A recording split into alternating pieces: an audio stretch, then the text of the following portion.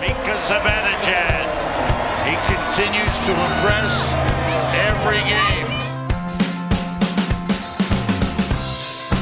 Quite exciting. A lot different from what I used to. Being from Stockholm, I'm used to the noise, I'm used to the high pulse, but New York is another step. And I think having that break, or whatever you want to call it, in Ottawa, with being a little bit calmer, I think it was a change, but it was a good one and it was a fun one, so I enjoyed it.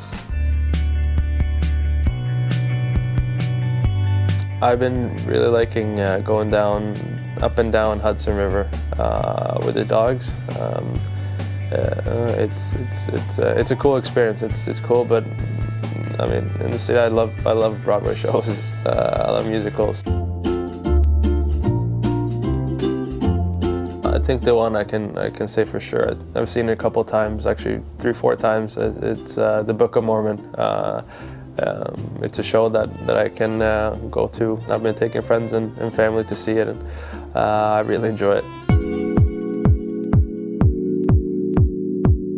I think it's been for the good.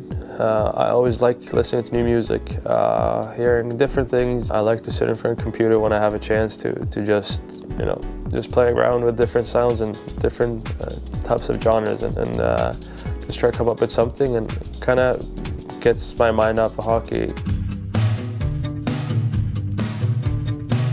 It's a surreal feeling, knowing that I've been walking around with, my favorite player's jersey, and just envision that, and having someone actually buy my jersey, or just someone wearing my name on their back, I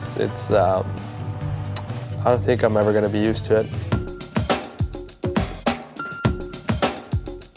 From the dressing room through the hallway there and out on the ice, and just seeing that, I think very special, and I think you notice it even more in the playoffs, how intense it gets and how everyone gets really involved, and you have to experience that to be able to really get the